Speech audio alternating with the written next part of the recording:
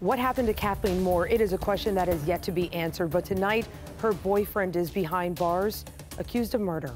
This is Nightside. I'm Carolina Lead. Collin Knapp was arrested this afternoon on second-degree murder charges.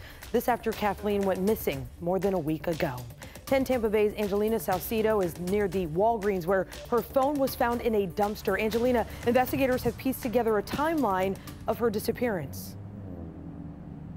Carolina, this 7-Eleven, one of the last locations Collin Knapp says he was with Kathleen in the early morning of November 29th. Her phone found days later in a dumpster across the street at the Walgreens. Tonight, Collin Knapp is charged with her murder after the Pasco County Sheriff's Office says that they executed a search warrant for second-degree homicide. Sheriff Chris Nocco spoke a few hours ago highlighting the rest of the charges that are on his record to show really how dangerous he actually is. You're seeing those on your screen right now. He had 10 previous felony arrests and 9 misdemeanor arrests since 2004. Some included aggravated assault and aggravated violence, but Kathleen wasn't involved. Her friends told the sheriff's office they were known to argue and fight. Tonight, though, they just want to know where Kathleen is and why this happened.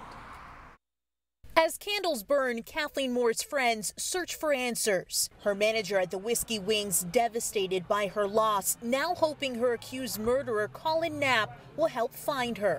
That Collin tells us where she's at so that we can bring her home in peace and give her some peace. She deserves that. She doesn't deserve wherever she's at right now.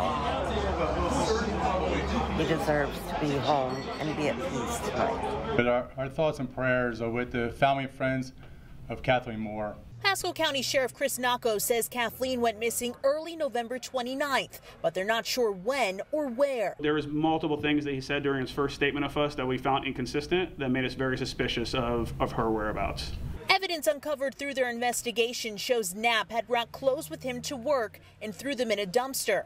Those clothes led to his arrest after stains of Kathleen's blood were found. We wish that Collin would provide us the information of where Kathleen is.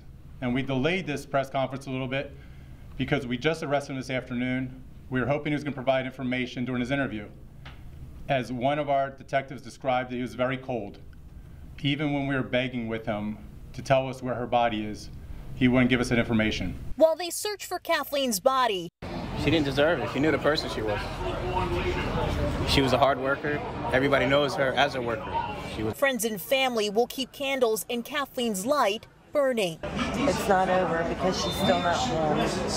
And when I made this vigil for her, it was, I vowed to light it every night until she's home. When she finally comes home, she'll be at peace. Now, during that press conference earlier this evening, I asked the sheriff why Knapp was not declared a person of interest or a suspect in this missing persons case for Kathleen. He says they were trying to make sure that he cooperated with them throughout this case. Up until today, when it was his arrest, he was cooperating, but now he will not say where Kathleen's body is. I am told that he has invoked his Fifth Amendment right, and he's set to be arraigned in court tomorrow afternoon. The Pasco County Sheriff's Office is releasing photos of Knapp's car and truck. They're hoping someone may have seen them between November 28th and the 29th. If you have any information on these vehicles or the case itself, call the Sheriff's Office.